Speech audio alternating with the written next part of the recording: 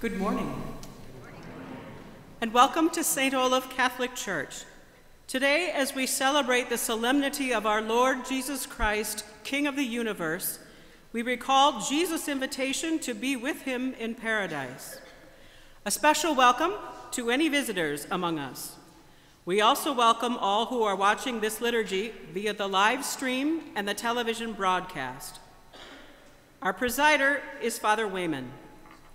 At the sign of peace, a simple gesture or a bow is always appropriate.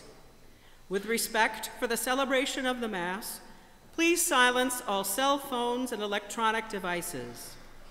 At this time, please direct your attention to the screens for a video message from our Archbishop.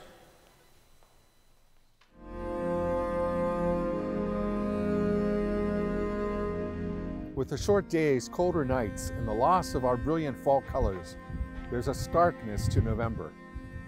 In recent years, we've walked together through times of starkness, challenges in our archdiocese, changes in our culture, even a pandemic. But on this weekend of the Feast of Christ the King, I come before you to ask that you join me in hope. It's the hope that fills my heart as I reflect on your generous and insightful participation in our synod process, and now issue a pastoral letter to chart a course for our archdiocese. It's the hope that comes from recognizing that Jesus, as the beloved hymn for this day reminds us, is indeed Victor, Ruler, Lord, and Redeemer. You will recall that Jesus said to his disciples in the 9th chapter of St. Matthew's Gospel, "The harvest is plentiful, but the laborers are few. Pray therefore to the Lord of the harvest to send out laborers into his harvest." That is my prayer for our local church as well. I share our Lord's assessment that the harvest is indeed plentiful, as evidenced by the many beacons of hope that you identified throughout the synod process. Many of you have already shared with me individually your desire to pass on the richness of our Catholic faith to your children and grandchildren, to introduce them to Jesus, or bring them back to the church, and a deep yearning to know our faith better and to learn how to share it with others. I have also seen the Eucharistic devotion of so many who recognize that the Eucharist is the source and summit of our Christian life and produces hearts burning with our Lord's love for the poor and marginalized. Our church is ripe for renewal, and now I ask you to join me as laborers for this bountiful harvest. Those efforts begin in the upper room. You will recall that there were 3 important events that happened in that sacred spot, events that continue to guide us in our journey of faith as we seek to renew this local church. It was there that Jesus washed the feet of his disciples. The master became the servant. As Jesus himself told the apostles, if he who is our master serves us, so must we go and serve others. Moreover, it was in the upper room that Jesus fed his disciples with his body and blood through the institution of the Eucharist. He continues to feed us at every Mass. And finally, the church was born through the Holy Spirit at Pentecost. Following Christ's death and resurrection, his closest followers were fearfully hiding in the upper room. Jesus appeared to them, set them afire with the Holy Spirit, and then sent them forth. We can experience a new Pentecost, join our Lord in attending to the needs of our sisters and brothers, and be truly changed by encountering Jesus, especially through the Eucharist. In short, we can go forth and make disciples of all the nations, in our neighborhoods, our homes, and even our own hearts. So that we can together advance that vision, I ask you to please read my pastoral letter, entitled, "You Will Be My Witnesses, Gathered and Sent from the Upper Room." You can find it at archspm.org/synodletter. There's a lot to unpack there, so you may wish to read one section at a time, praying and reflecting after each. We'll have more opportunities to reflect upon the letter and the synod priorities I have identified in the coming months.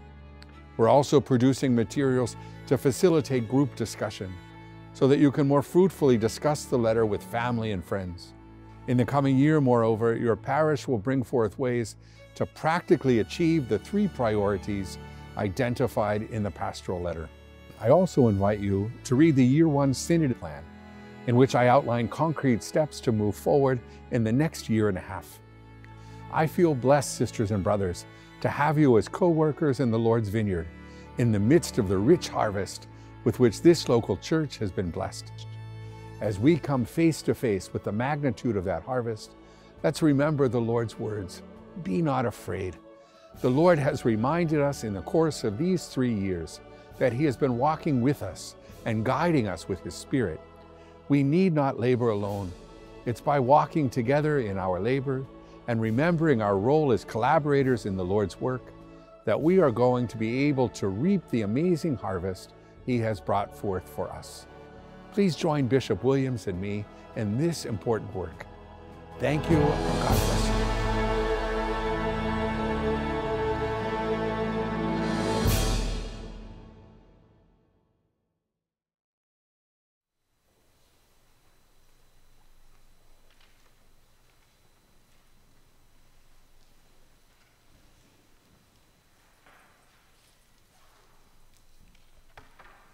Please stand as we begin our liturgy.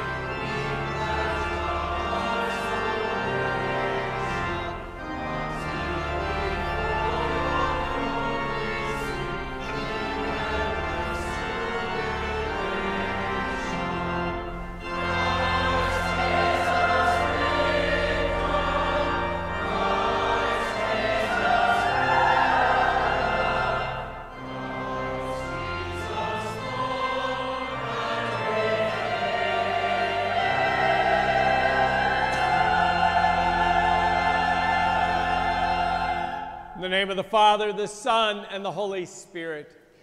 The grace of our Lord Jesus Christ, the love of God, and the communion of the Holy Spirit be with you all. My dear brothers and sisters in Christ, let us just take a moment to call to mind any sins that we may have committed, and so prepare ourselves to celebrate the sacred mysteries.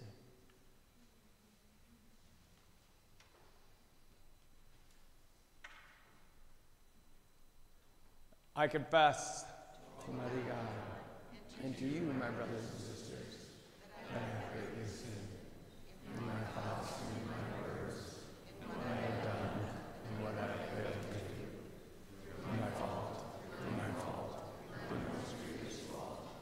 Therefore I ask Blessed Mary, ever Virgin, all the angels and saints, and you, my brothers and sisters, to pray for me to the Lord our God. May Almighty God have mercy on us, forgive us our sins, and bring us to everlasting life. Amen. Lord, have mercy. Lord, have mercy. Christ, have mercy. Christ, have mercy. Lord, have mercy. Lord, have mercy.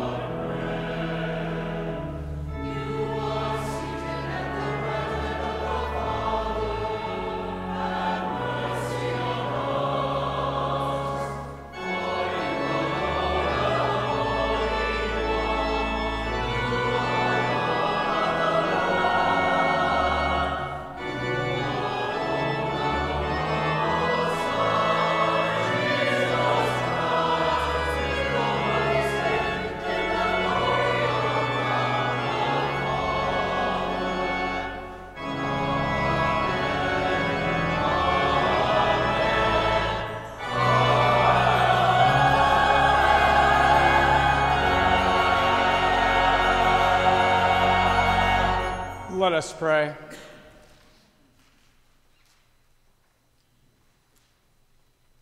Almighty ever-living God, whose will is to restore all things, in your beloved Son, the King of the universe, grant, we pray, that the whole creation set free from slavery may render your majestic service and ceasingly proclaim your praise through our Lord Jesus Christ, your Son, who lives and reigns with you in the unity of the Holy Spirit, God, forever and ever.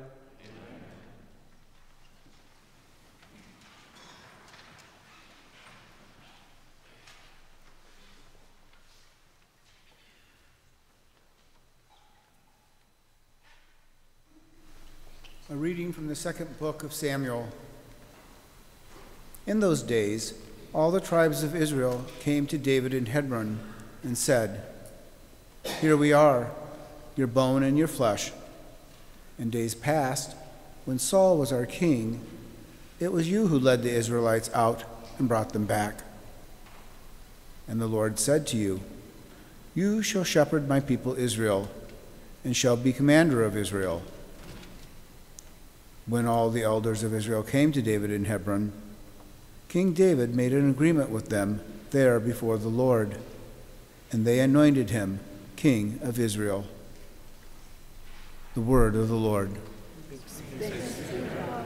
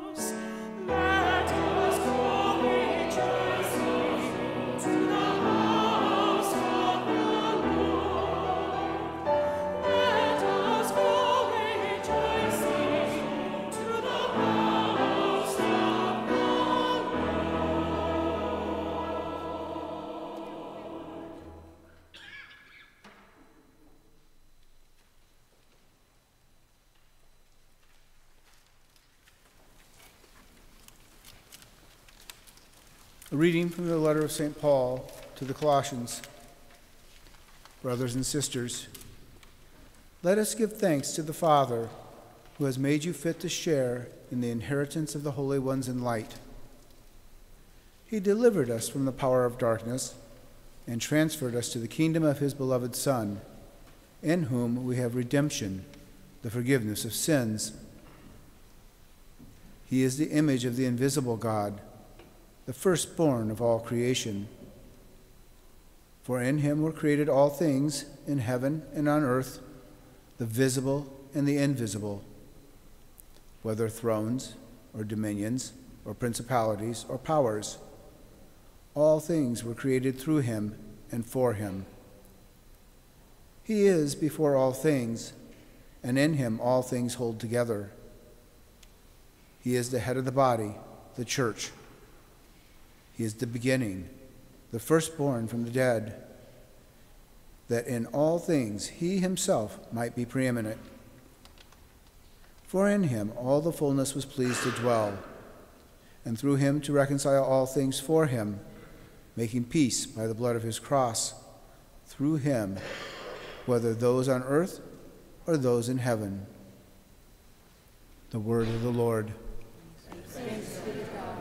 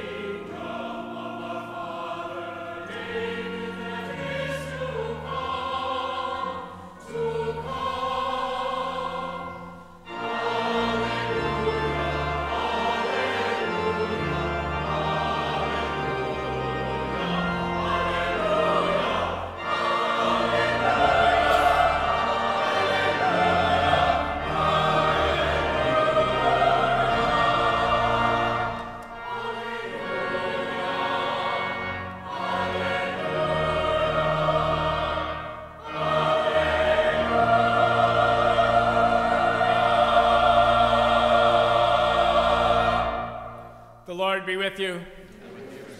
A reading from the Holy Gospel according to Luke. The rulers sneered at Jesus and said, "He saved others, let him save himself. If he is the chosen one, the Christ of God." Even the soldiers jeered at him. As they approached to offer him wine, they called out, "If you are the Christ, the King of the Jews, save yourself." Above him there was an inscription that read, "This is the King of the Jews." Now, one of the criminals hanging there reviled Jesus, saying, "Are you not the Christ? Save yourself and us." The other, however, rebuked him and said in reply, "Have you no fear of God? For you are subject to the same condemnation. And indeed, we have been condemned justly, for the sentence we receive corresponds to our crimes. But this man has done nothing criminal." Then he said to him, "Jesus, remember me when you come into your kingdom." Jesus replied to him, "Amen. Amen, I say to you, today you will be with me in paradise." The Gospel of the Lord. Praise to you, Lord Jesus Christ. an infection in my tailbone that has been there for a long time, unfortunately. But sometimes when it acts up, it causes inflammation to go through my body. And so I do have a cough. I don't have COVID, but I do have a cough. Start with just a simple question today. Do you believe that Jesus is King of the universe? It's the feast day that we celebrate today. Do you believe that Jesus Christ is King of the universe? Yeah, just let it sink in. Just want that as a little bit of a backdrop to breaking open today's scripture. I see also a question, and I don't normally do this, but I just want to raise of hands. How many watched the Vikings game last weekend? How many heard about the Vikings game last weekend? Very good. It was a game apparently for the ages, whatever else it might be labeled as. When I was watching it, about a minute left in the third quarter, I got a call to go to do a wellness check on somebody. And so I got ready. And I went to their condominium, and I got there before the family. The security guard wouldn't let me in because I wasn't family. Family came. They actually wouldn't let them in either because they didn't have a key. And so I called a different family member, and they did have a fob.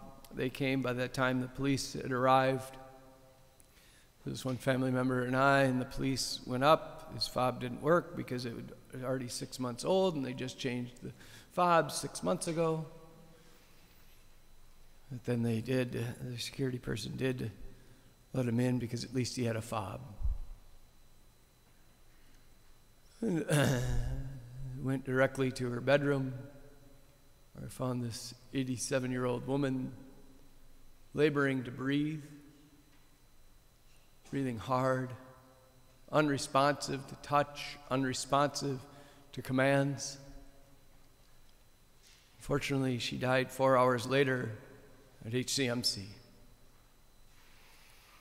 But I think about that in light of the Vikings game. Think about how I thought that was the most important thing going on at that point in my life. And I think it puts perspective sometimes on things. So I was talking to my brother-in-law who works at 3M, and now he goes into the office, but they work on 2 floors, and you just go there and you grab whatever cubicle, whatever office you find open. But a couple weeks ago, he went back to his actual office and looked at it. He hadn't been there since March 17th, 2020. He found a stack of papers. And he thought about how important those papers were back then. Took a big garbage can and threw them all in there. I think what we look at is sometimes our priorities. We get distracted. I think that can be true, that we think and say with our mouth that Jesus Christ is King of the universe. But how do our words, our actions, how do your words, how do your actions, how do my words, my actions, live that reality? How often we can be pulled away or think that something else is more important, think that something else is going to replace it. We don't say that with our words, we don't think that. But sometimes our heart isn't in line with the sole King of our soul. Think about the Archbishop's letter that came out today, a great pastoral letter. I read it last night, it came out yesterday. I read it last night, and I've been just really impressed with what he's trying to do. Even just the title of it, will you be witnesses? Will you be my witness? How important that is just in our lives. To be a witness of Christ. To be a witness of God. Now most of it was very positive. Most of it just laid out a little bit of what was going to happen in the next couple of years. He also talked about the listening sessions he had a couple of years ago to begin the Synod process. And he talked about how he heard that there was a lamenting of the decline of the church and our inability to be effective witnesses of Jesus Christ today. He even said that Pope Francis, in 2017 preached a homily on that lamentation. There are many Christians who profess that Jesus is God. There are many priests who profess that Jesus is God, and many bishops. But does everyone bear witness to Jesus? Or is being Christian just like being a fan of a team or having a philosophy? Being Christian, first of all, is bearing witness to Jesus. That is what the apostles did. The apostles bore witness to Jesus, and because of this, Christianity spread throughout the whole world. What if the apostles didn't spread the news? How often do we get afraid to offend somebody? How often do we get afraid because we might not know what the other person might think? So our witness, we keep quiet. Our action, we keep silent. Because we're afraid. Failing to be witness. Archbishop Hebda goes on to actually talk about a Pew report. The question is basically, how does your parish, how does your congregation evangelize? When asked whether the spreading of the faith was a high priority, 75% of conservative Protestant congregations and 57% of the African Americans congregation responded yes, whereas only 6% of Catholic parishes did so. When asked whether they respond to evangelization activities in their parish, that number even fell to 3%. Archbishop Hebda is inviting us, encouraging us to look at our baptismal call, to look at that upper room, how important that was, to be evangelistic, to spread the news. If Christ is King, if that is true, how do we live that reality? How do we bear witness in our words and in our actions to our family, to our friends? Most of us have family members who have fallen away from the faith. Do we just avoid the conversation? Or are we willing to bear witness to the reality that Jesus Christ is King? We don't always live that reality perfectly. I don't always live it perfectly. But sin has no reign, no spot in the kingdom of Jesus Christ. We must eradicate it. We must, with His love, His mercy, with His grace, participate with that. Knowing that we will fail, but it is that aspect. Today is the last liturgical Sunday of our liturgical year. Next Sunday is the first Sunday of Advent, beginning our new liturgical year. like how this year ends. This year ends with the two thieves. One that jeers at him. One that just expects him to forgive him. And the other recognizes him as Christ, as his Savior. How important that is. Just remember me when you come into your kingdom. One moment hanging on the cross next to Jesus. And the next moment, amen, I say to you, today you will be with me in paradise. That is our desire. If we allow, not just by our words, Christ to be king of the universe, Christ to be king of our families, Christ to be king of ourselves. Not just by words, but truly living that reality. So I ask you again, do you believe that Christ is king of the universe? And more importantly, does your words, does your actions, do my words, do my actions follow my response?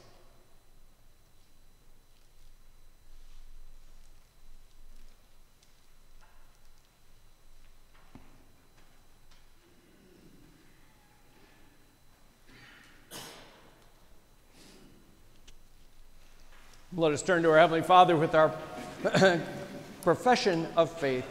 I believe God, Father Almighty, maker of heaven and earth, all things visible and invisible. I believe in one Lord Jesus Christ, the only begotten Son of God, born of the Father before all ages, God from God, light of light, true God from true God, begotten not made, consubstantial with the Father, through whom all things are made. For us and for our salvation, he came down from heaven, and by the Holy Spirit, was incarnate of the Virgin Mary, and became man. For our sake he was crucified under Pontius Pilate. He suffered death and was buried, and rose again on the third day, in accordance with the Scriptures. He is ascended into heaven, and is seated at the right hand of the Father. He will come again in glory to judge the living and the dead, and his kingdom will have no end. I believe in the Holy Spirit, the Lord, the giver of life, who proceeds from the Father and the Son, who with the Father and the Son is adored and glorified, who has spoken through the prophets. I believe in one holy Catholic and Apostolic Church. I confess one baptism for the forgiveness of sins. I look forward to the resurrection of the dead, life world to come. Amen. Confident that the Father hears and answers our humble prayers, let us turn to him with our petitions. Let Christ's reign be visible through the loving service of all members of the church. We pray to the Lord. Lord, hear our prayer. Let world leaders make visible Christ's reign by working for justice and bring peace to all people. We pray to the Lord. Lord, hear our prayer. For our newly baptized, especially Eliana May Holtz, who was baptized this afternoon, may she grow in faith and learn to lead others by serving them as Christ the King has taught us. We pray to the Lord. Lord, hear our prayer. For the disciples gathered here today, may Christ's reign be visible through each of us in our daily efforts to serve those around us. We pray to the Lord. Lord, hear our prayer. For those who are in need of God's healing, especially those mentioned in our prayer ministry, we pray to the Lord. Lord, hear our prayer. For those who have died, especially Marilyn Sundberg and those listed in our book of remembrance, may they forever dwell in the kingdom of Christ the King. We pray to the Lord. Lord, hear our prayer. Gathering all of these prayers and the prayers deep in our heart, and we especially pray for the one among us, and we pray for the implementation of the pastoral letter that Archbishop has written to us. Hail Mary, full of grace, The Lord is with thee. Blessed art thou among women, and blessed is the fruit of thy womb, Jesus. Holy Mary, Mother of God, pray for us sinners, now and at the hour of our death. Amen.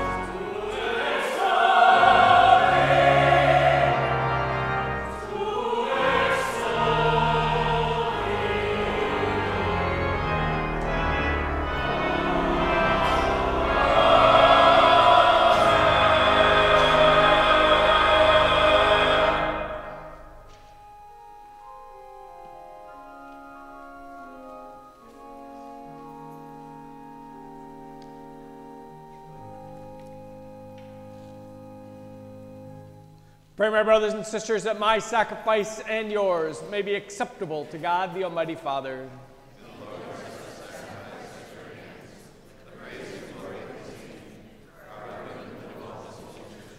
As we offer you, O Lord, the sacrifice by which the human race is reconciled to you, we humbly pray that your Son himself may bestow on all the nations the gifts of unity and peace through Christ our Lord. The Lord be with you. And with your spirit. Lift up your hearts. Let us give thanks to the Lord our God. It is truly right and just, our duty and our salvation, always and everywhere to give you thanks, Lord, Holy Father, Almighty and eternal God, for you anointed your only begotten Son, our Lord Jesus Christ, with the oil of gladness, as the eternal priest and King of all creation, so that by offering himself on the altar of the cross as a spotless sacrifice, to bring us peace, he might accomplish the mysteries of human redemption, and by making all created things subject to his rule, he might present to the immensity of your majesty an eternal and universal kingdom, a kingdom of truth and life, a kingdom of holiness and grace, a kingdom of justice, love, and peace. And so with the angels and the archangels, with the thrones and the dominions, and with all the hosts and powers of heaven, we sing the hymn of your glory, as without end we acclaim.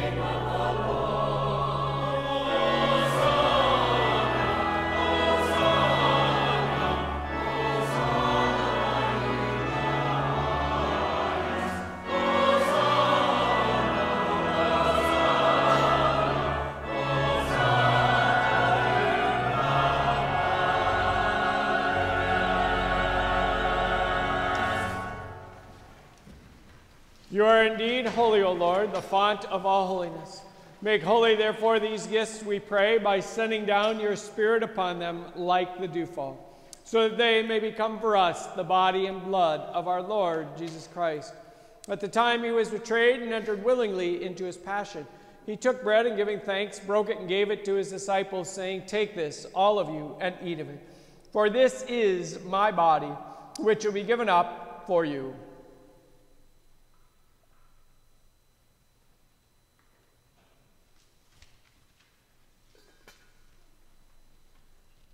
In a similar way, when supper was ended, he took the chalice, and once more giving thanks, he gave it to his disciples, saying, "Take this, all of you, and drink from it.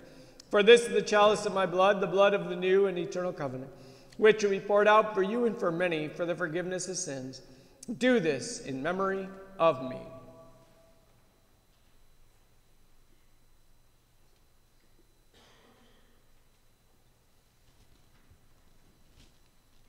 The mystery of faith.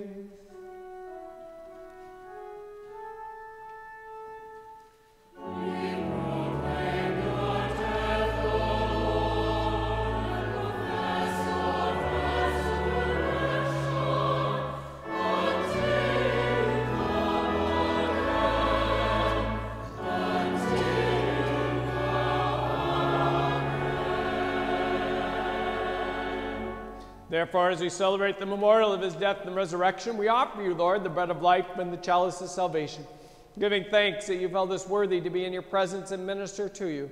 Humbly we pray that, partaking in the body and blood of Christ, we may be gathered into one by the Holy Spirit. Remember, Lord, your church spread throughout the world and bring her to the fullness of charity, together with Francis, our Pope, and Archbishop Hebdar, Bishop Williams, his auxiliary bishop, and all the clergy. Remember also our brothers and sisters who have fallen asleep in the hope of the resurrection, and all who have died in your mercy. Welcome them in the light of your face. Have mercy on us all, we pray, that with the Blessed Virgin Mary, Mother of God, with blessed Joseph, her spouse, with the blessed apostles and all the saints who have pleased you throughout the ages, we may merit to be co-heirs to eternal life, and may praise and glorify you through your Son, Jesus Christ. Through him, and with him, and in him, O God, Almighty Father, in the unity of the Holy Spirit, all glory and honor is yours forever and ever.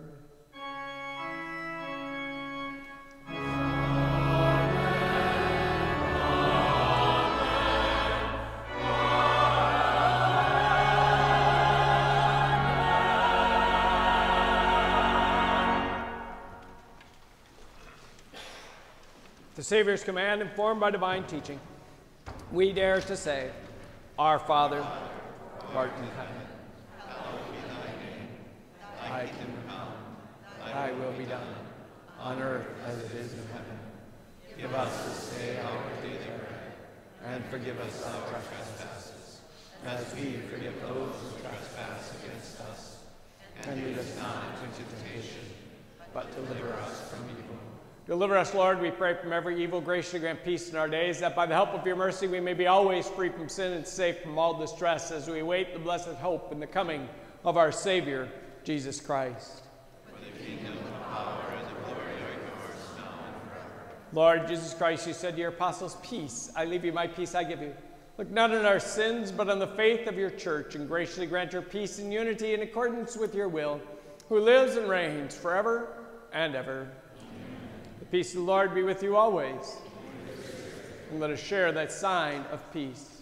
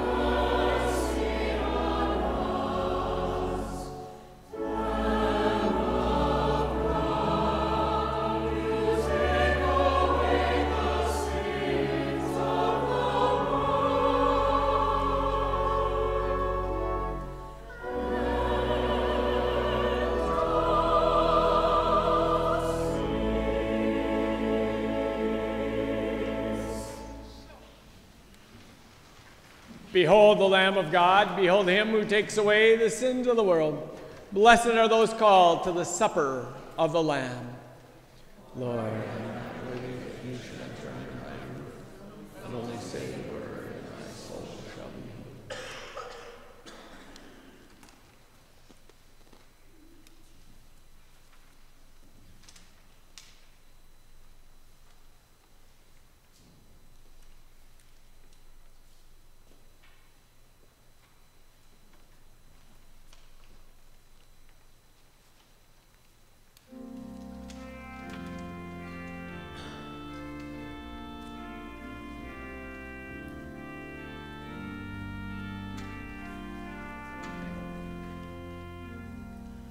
The Lord reigns as King forever. May he bless his people with peace. The Lord reigns as King forever. May he bless his people with peace. Ascribe to the Lord, you heavenly powers. Ascribe to the Lord glory and strength. Ascribe to the Lord the glory of his name. Bow down before the Lord, majestic in holiness. The Lord reigns as King forever. May he bless his people with peace. The voice of the Lord upon the waters. The God of glory thunders.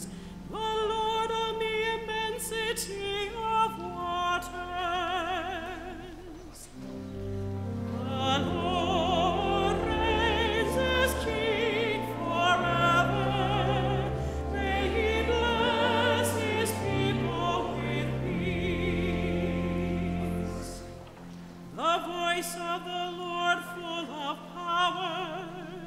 The voice of the Lord full of splendor.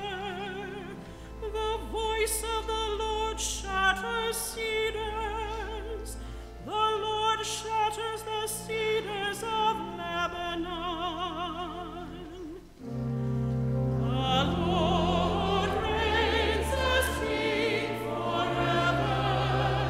May he bless his people with peace. The voice of the Lord flashes flames of fire. The voice of the Lord shakes the wilderness. In his temple they all cry glory. The Lord reigns as King forever. May he bless his people with peace.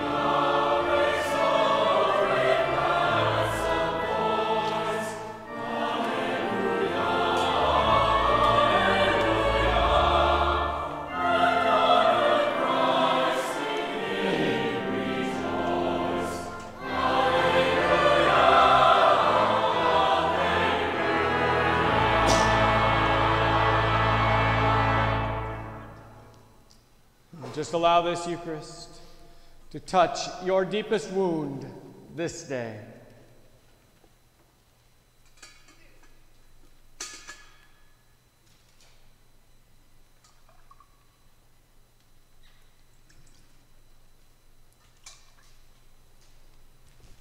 Allow Jesus to examine that wound.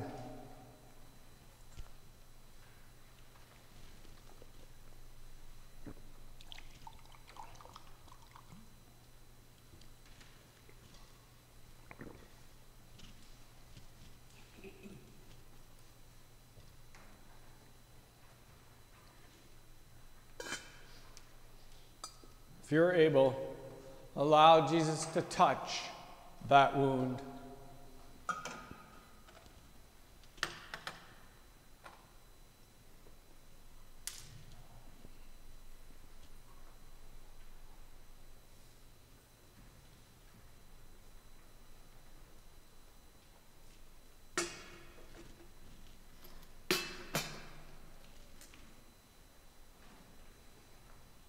Let us pray.